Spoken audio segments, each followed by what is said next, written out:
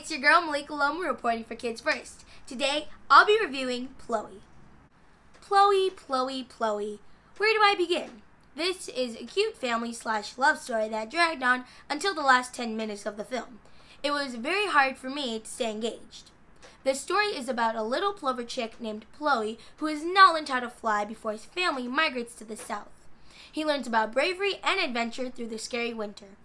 Ploey must face his fear of flying in order to be reunited with his family and his true love, Ploveria. Throughout his experience, he meets a malicious hawk named Shadow, a creepy cat, and a sympathetic bird named Gyron. My favorite character in this film is Gyron. Gyron is voiced by Stamos, who's well known for his role Jesse on Full House. Gyron is amusing, lovable, and smart. He comes to Ploey's rescue. My favorite part is when Gyron uses Ploey as bait, then accidentally falls asleep in the middle of the trap.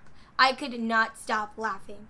Ploey would have to be another favorite character of mine because he reminded me so much of the adorable Chicken Little. There are several parts in this movie that were not necessary, which caused the film to drag. The music was very mundane, and I felt like I was going through the long winter along with Ploey. The message in this film is to never quit, and everyone learns at their own pace. As long as you keep going and never give up, you will definitely make it.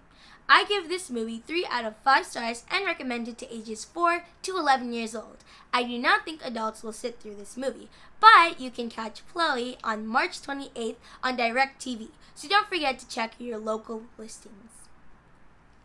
Once again, this is Milika L reporting for Kids First. Don't forget to subscribe to our channel to see more awesome reviews, and I'll see you guys in the next one. Bye!